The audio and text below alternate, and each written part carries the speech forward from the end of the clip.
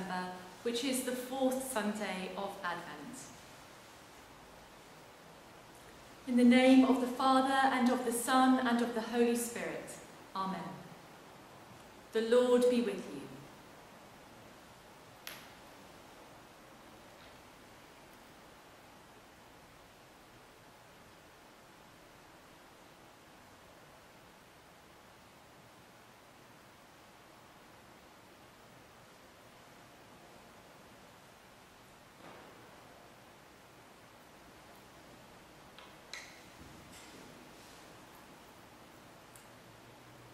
The collect for today.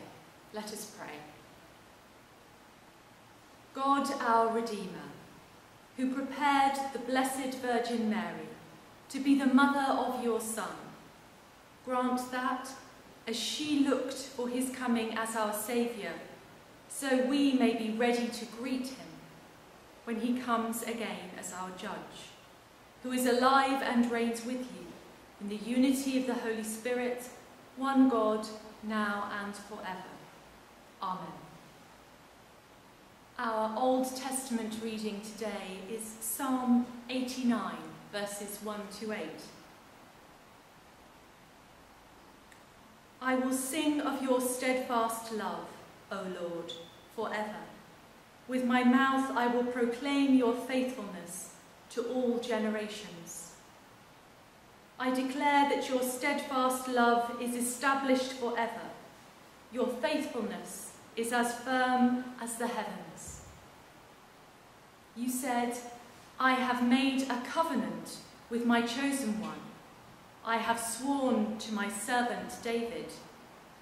I will establish your descendants forever and build your throne for all generations.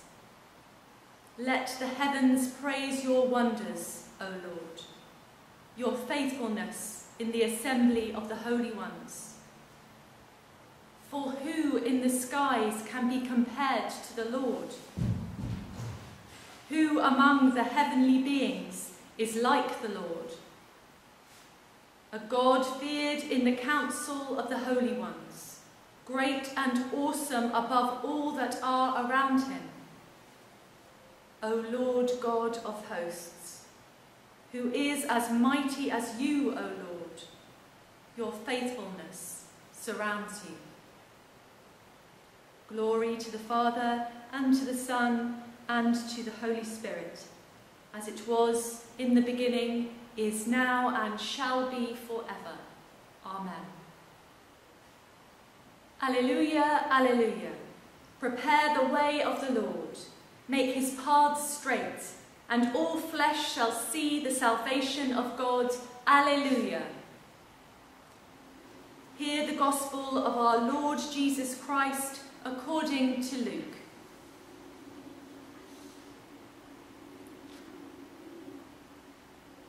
In the 6th month, the angel Gabriel was sent by God to a town in Galilee called Nazareth, to a virgin engaged to a man whose name was Joseph, of the house of David. The virgin's name was Mary. And he came to her and said, Greetings, favoured one, the Lord is with you. But she was much perplexed by his words and pondered what sort of greeting this might be. The angel said to her, Do not be afraid, Mary, for you have found favour with God. And now you will conceive in your womb and bear a son, and you will name him Jesus. He will be great and will be called the Son of the Most High, and the Lord God will give to him the throne of his ancestor David. He will reign over the house of Jacob forever, and of his kingdom there will be no end. Mary said to the angel, How can this be, since I am a virgin? The angel said to her, The Holy Spirit will come upon you, and the power of the Most High will overshadow you. Therefore the child to be born will be holy. He will be called Son of God. And now your relative Elizabeth, in her old age, has also conceived a son. And this is the 6th month for her, who was said to be barren. For nothing will be impossible with God." Then Mary said, "Here am I, the servant of the Lord. Let it be with me according to your word." Then the angel departed from her. This is the gospel of the Lord. Praise to you, O Christ. May I speak in the name of the Father, and of the Son, and of the Holy Spirit. Amen. On the Sunday before Christmas, we are getting in the mood for miracles. And the Annunciation, which we've heard in today's Gospel, contains all the ingredients to satisfy this yearning. An angel appears as if out of nowhere, and a virgin learns that she will defy nature and bear a child. To add to the abundance of wonder, the angel alludes to another miracle. A woman, well beyond childbearing years, is in the 6th month of a pregnancy. There is much here to bring encouragement and affirmation if we're feeling like miracles are well and truly the stuff of dreams, far off and unattainable, especially after a year when we have been so in need of them. The Annunciation offers us a timely reminder that nothing is impossible with God. On this 4th Sunday of Advent, as well as miracles, we also get to focus on Mary. Not something us Protestants get to do that often. She stands at the centre of this story of the Annunciation, the announcement of the Incarnation by the angel Gabriel. What happens may be incredibly well known to us, but it is so rich in images and meaning that hopefully we can draw something fresh from it today. In a few short verses, we are given an array of emotions and pictures relating to Mary.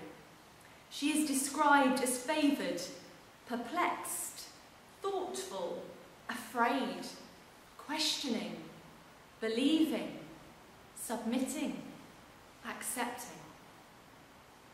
It is no surprise, given this array, that artwork portraying the Annunciation is incredibly diverse.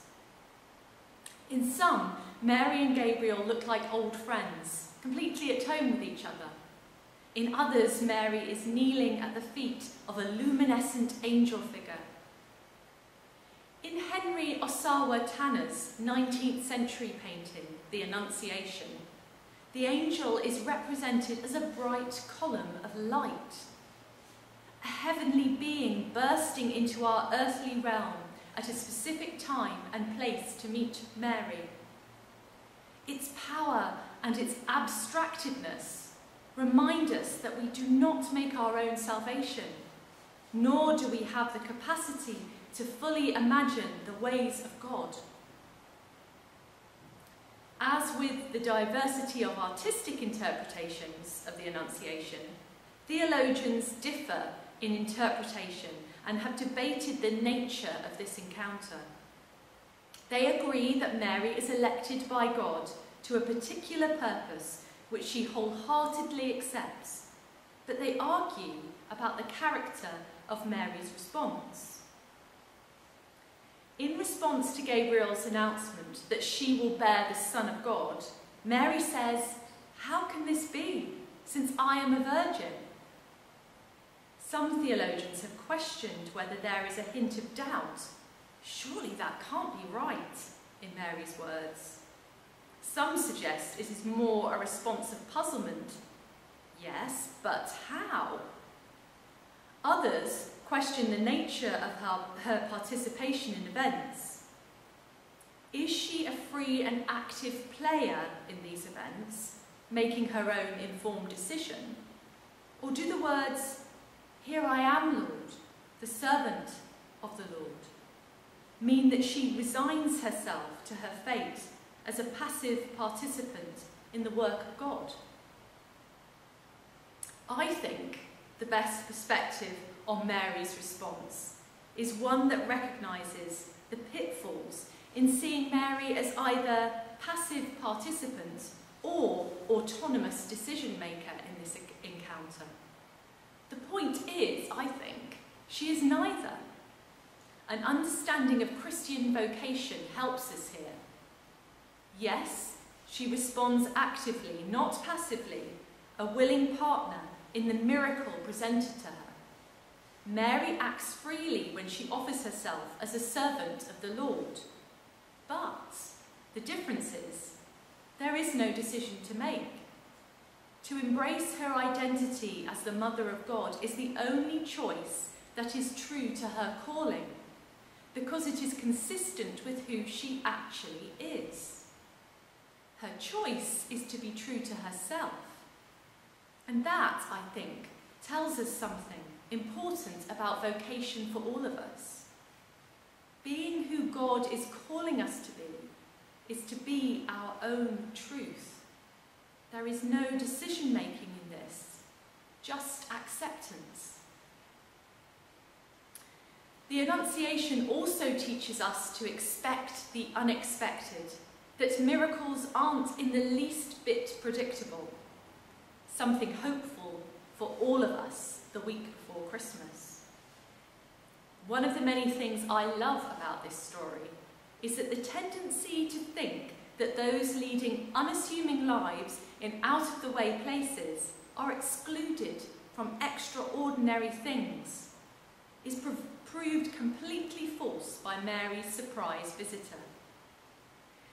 Living in a remote village far from the busy religious centre of Jerusalem, Mary had no hint that she was destined for a very special role. The extraordinary thing about Mary is precisely ordinariness. The selection of Mary to be the mother of Jesus is an occasion to spur all of us to open ourselves up to the unexpected and unimaginable work of God. To believe miracles can happen anywhere and to anyone. The angel Gabriel responds to Mary's puzzlement by reminding her that being incapable of conceiving a child as a virgin is not the end of the story, because nothing is impossible with God. That God can accomplish such wondrous aims is underlined by the news that her relative Elizabeth had conceived a child at an advanced age. For nothing will be impossible with God, says Gabriel. 7 words to give us all support, comfort and courage when we find ourselves facing overwhelming challenges or unexpected experiences. God makes miracles through us. Mary's assignment from God is an honour met with struggle. In her day, an unmarried woman expecting a child was cause for disgrace. Nonetheless, her neighbour's prospective disdain does not hinder Mary's willingness to proceed according to God's wish. Her response to the Annunciation is exemplary. Here am I, the servant of the Lord. Let it be with me according to your word. Mary comprehends that her life, and not only hers, but the whole world's, is about to be rearranged. Perhaps Mary's words deliver God's Christmas wish, that followers of Christ will believe that nothing is impossible with God, and invite the Holy Spirit to work miracles through them. Amen. We are the body of Christ. By the one Spirit we were all baptized into one body. Let us then pursue all that makes for peace and builds up our common life. The peace of the Lord be always with you. Christ Christ, the Sun of Righteousness, shine upon you, scatter the darkness from before your path, and make you ready to meet him when he comes in glory.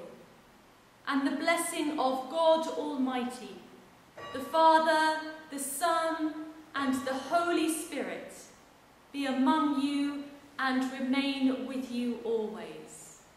Amen. Our Lord says, I am coming soon. Amen. Come, Lord Jesus. May the Lord, when he comes, find us watching and waiting. Amen.